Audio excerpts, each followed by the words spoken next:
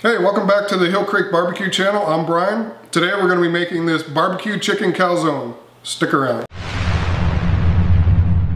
Alright, before we get started talking about the Bakerstone Pizza Oven here, I want to first talk a little bit about this grill and why you should consider buying your next grill from a dealer instead of a big box store or online. So the backstory, times change, and when the wife says you can get a new grill, you buy a new grill. And I sold my old grill. My new grill's on back order, and today's Memorial Day, so I called up my dealer and they told me that it was on back order beyond Memorial Day. But what they did do for me is they stepped up and they said, we're going to give you a loaner grill to use to get you through the holiday weekend. You're not going to get that going through a big box store or online. So I'd like to personally thank Today's Home and Leisure, Barry and his wife Michelle and their family. They do great work over there. Never had an issue with them. So if you're in that Harrisburg area, definitely check out Today's Home and Leisure because they will take care of you. Alright, let's go ahead and start talking about the Bakerstone Pizza Oven now. This pizza oven is going to require a full-size grill, so definitely check your measurements to make sure that this will fit on your grill before you buy it. But with the Weber Genesis, you're not going to have any problems at all. Front to back, it's a tight fit. You're going to have to take the warming rack out to get it to fit in. However, side to side here, even with the new Weber Genesis leaving room for this smoker box on the side, you got plenty of room side to side to fit this pizza oven in here. Before we put this on though, we got to pull up the grates and remove the flavorizer bars from on top of the heating elements. Those flavorizer bars are what keep the juices from hitting the direct flame and flaring up and diffuse the heat throughout the grill, so you don't have hot zones right over top of the burners. With the pizza oven, we don't want that diffusion of the heat. We actually want the heat to come straight up inside the oven because we're going to get this oven super hot, 600, 700 plus degrees. So I'm going to go ahead and get those removed, and then I'm going to take you inside and we're going to start building our barbecue chicken calzone. Alright, so here we are inside. We're going to get our calzone ready to go. The first thing we're going to do is we're going to take our Pillsbury thin crust pizza dough. It's a holiday, I'm not getting too complicated here. Just make sure it's thin crust. We're going to go ahead and cut this to size with our pizza cutter here. You want it, the Bakerstone, I believe, will handle a 13-inch pizza. You don't want to overdo what your pizza peel can handle, because if you can't get it in and out of the pizza oven, it's not going to do you any good. So we're going to cut this down to size. The Bakerstone is great for personal size pizzas, maybe to share between two people. Everyone gets a couple slices, but it's really great. Fun time. You get a couple pizza peels and someone can be inside making another pizza while someone's outside cooking theirs.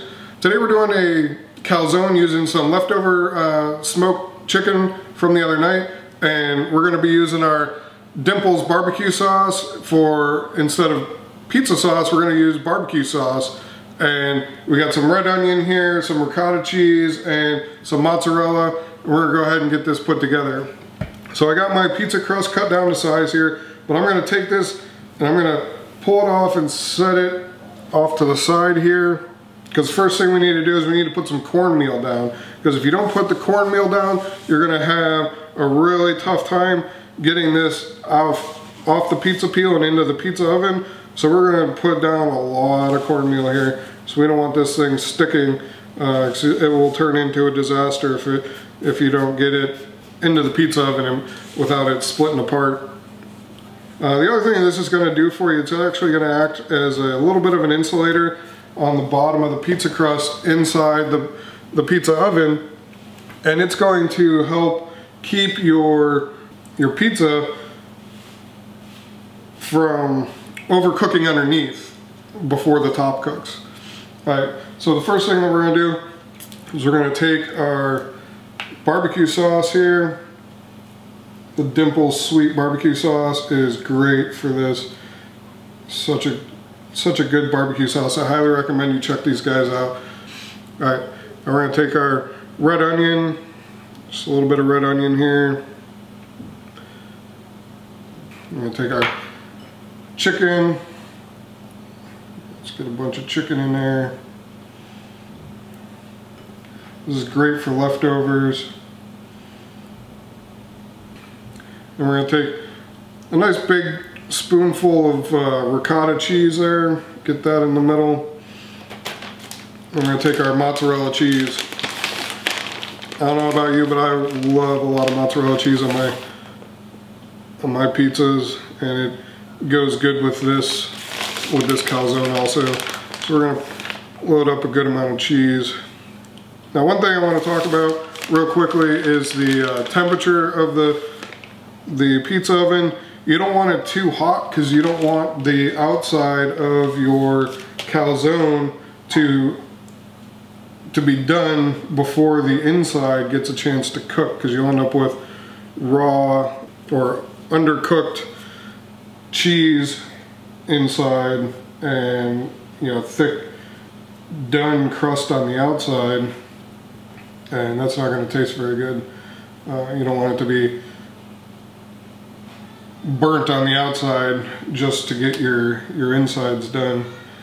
Now you want to make sure you seal this up real nice, because you don't want your toppings to ooze out inside of your pizza oven, because that's going to make a mess for you to clean up. You want your toppings to all stay inside. You want to, if you're making a pizza, you want a nice layer of crust between the toppings and the outside of the outside edge of your pizza. All right, we got that centered on our pizza peel here. So let's go back out. We got our calzone out here. What we're going to do is we're going to just insert our pizza peel, and we're going to kind of just gently work the calzone off of the pizza peel using our pizza spinners here. These are Cuisinart pizza spinners and pizza peel. I'll go ahead and leave a link in the video description below to all these items that you've seen in my video today. Purchasing anything through those links helps out the channel, and I really appreciate that. So let's go ahead and see how we're doing here with our calzone. So now you're going to use these pizza spinners to kind of reach in. You're going to want to use one in the back of the calzone and one in the front to just kind of turn it a little bit, because your heat in your pizza oven is going to be hotter in the back than it is in the front. So we're going to go ahead and keep an eye on it as it's cooking here, and we're going to spin it as needed as it's cooking. So take a peek. All right, while we're waiting there, I'll talk to you about this E-Tech City, I think that's how you pronounce it, infrared thermometer. This one here is rated up to 1022 degrees. So all you do is you pull the trigger, point it inside, and it gets you a real accurate reading of your internal temperature. Right now we're sitting at 601 degrees. You have to watch out, some of these aren't rated to go up as high as 1000 degrees, but I'll leave again another link in the description of this video to where you can pick one of these up. They're real inexpensive and great for an application like this where you need to adjust your temps. They're high temps, but you might need to dial down your burners if you overshot your target temperature. The Bakerstone has a thermometer up here, but it's analog, and it just has some pictures. It doesn't have any temperatures on it, so I wouldn't recommend going by that, but in a pinch you could probably definitely get the job done. Alright, so our calzone's looking a little brown in the back, so we're just going to turn it here. Gave it a full 180 degree spin there. Let's take a look inside here, see what we got going on. Got a nice brown looking color there. Again, I just turned it 180 degrees, but that is a nice golden brown color there. Alright, let's spin her again, see what we got in the back. Alright, the back's looking pretty good. Now, optionally, what you could do, if you wanted to, you could load up some wood chips here, or if you got an older version of the Genesis, you could put a pellet tube down the bottom there, run some pellets, and try and get a little wood flavor into here. and just run a little bit lower temperature so you have a little bit more contact time with the smoke, and you'll be good to go. All right, let's go ahead and get this thing pulled out. It just slides right under there. Look at that, nice color. We got no leakage of our cheese or any of our toppings out of here, so really no mess to clean up inside in the pizza oven. It's ready for the next pizza. All right, here we are. Let's go ahead and cut this open and see what we got inside.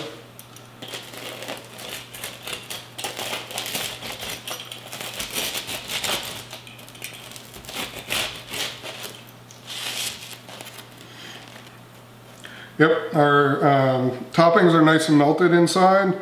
So let's go ahead and take a bite. Let's get some of this ricotta here.